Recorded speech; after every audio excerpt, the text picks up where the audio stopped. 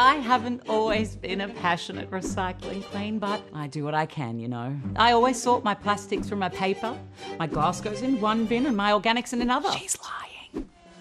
I mean, there's only one planet and we've each got to do our bit. I've even been known to collect my soft plastics, you know, the bags and stuff like that, and pop them down the recycling box at the supermarket. Sure you do. But, like, what's the point? Don't you read the news? Isn't it all just ending up in landfill? Well, no, on balance, it's important, even if the system is far from perfect. So what do we do? Well, there are things we have to remember. Not all recyclable items are the same.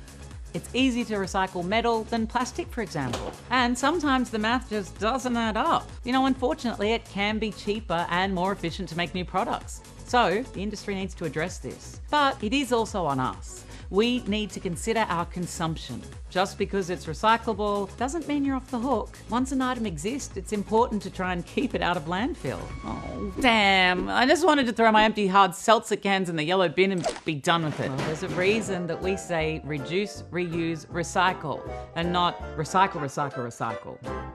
These are the Courtney Facts. I'd say that Australians as a whole think we are pretty good at recycling. We've been diligently sorting our paper and plastic since the 80s and the 90s, when different coloured bin lids became a staple on streets across the country. As the housewives and the children in the kitchen, they actually sort the material out and get in a very clean state, so it's easily and cost effectively recycled. But while we might be recycling conscious on the curb, when the stuff gets on the truck, it's a different story. Yeah, I remember a few years ago I read the local councils were sending our recycling to China and then they stopped accepting it. That's right. Earlier this year, China slammed its door on foreign waste and other countries are following suit. And recently we learned those plastic bags you dropped off at the supermarket were being stashed in warehouses. Yup.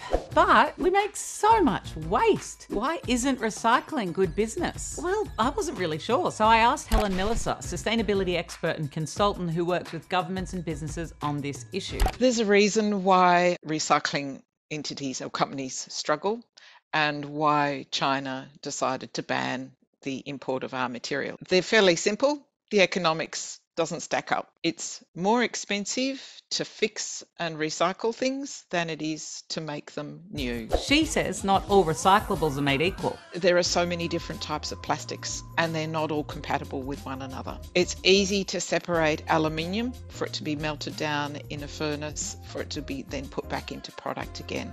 Likewise with glass. But plastics, there are so many different types of plastics and you can't mix and match the same way. And that shows up in the data.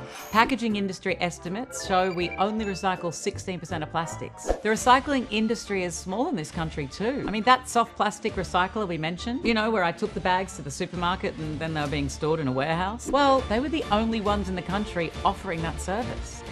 And we're only talking about the most obvious kinds of garbage so far. I mean, really, we should be considering everything here. Batteries, clothing, furniture, white goods, computers. But not all is lost. Despite a bit of a plastics problem, we're better with paper and cardboard, with 68% recovered, 60% of glass, and 81% of aluminium cans. So, Shane, we're still seeing your seltzer cans being used again. Oh, great. I can have my drink in peace. Well, not quite.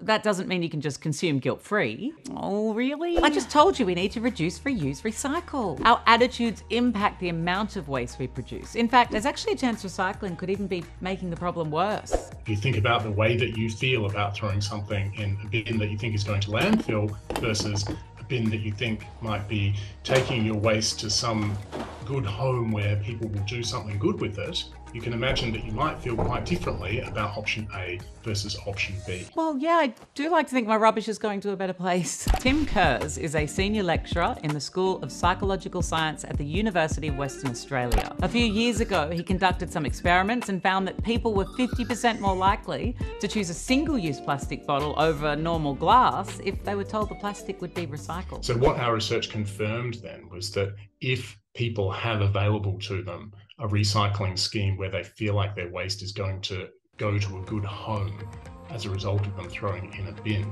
they're actually much more likely to throw things away rather than reusing them, and they're also much more likely to choose a single-use product rather than a reusable product to begin with. And what we found is that the reason why that happens is because people reframe the act of throwing something into the bin into a pro-environmental act rather than one that they should feel bad about. Right.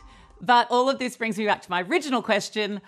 What's the point of it all? Well, the experts we spoke to all said it was still important, but needs improvement. We can't survive on this planet without recycling. So it's important that we do far better than we do at the moment. And there's plenty of room for improvement with recycling, and not just plastics, but all our products and materials as well. I think we are taking so much from our planet in terms of resources and materials that I think we owe it to our planet to be able to recycle, remanufacture, and put these materials back into our system. Veena Saheshwala is the director of the Centre for Sustainable Materials Research and Technology at UNSW. You know, if these kinds of materials are going to just be allowed to sit in our landfills, they're going to break down, they're going to produce microplastics that then leads to pollution.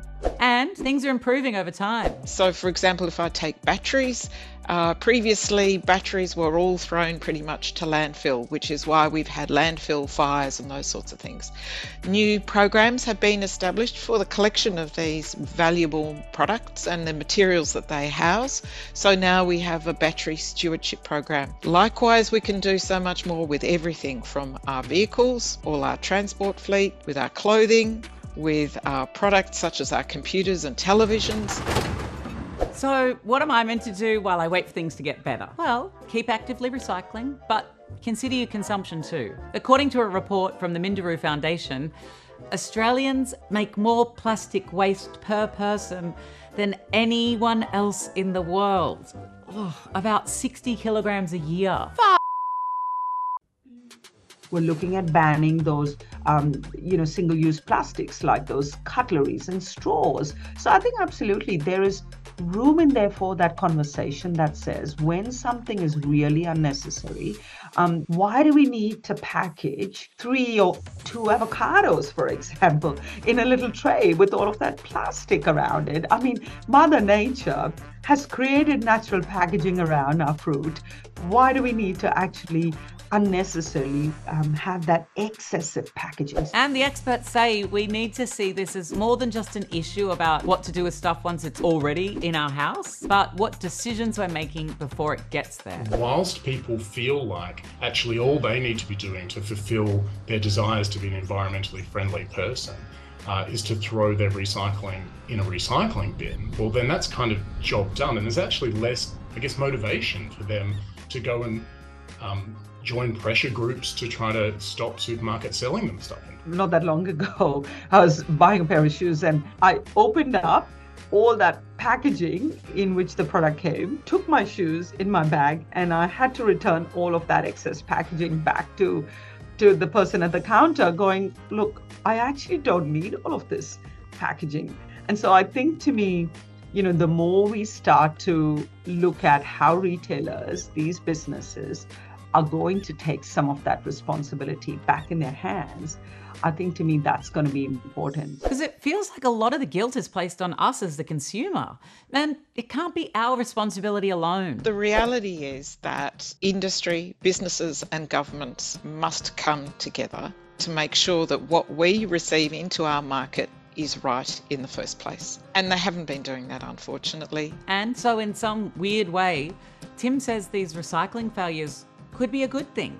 With something like the recent scandals that we've seen in the media about people's plastic waste in particular not ending up in the places that they had hoped that it would, getting people to think about that and getting people to think about, well, where is my waste actually going when I put it in a recycling bin, probably is a good thing. And if it leads them to become skeptical and critical of that, there is the possibility that it might get them to focus a bit more on the amount of waste that's coming into their household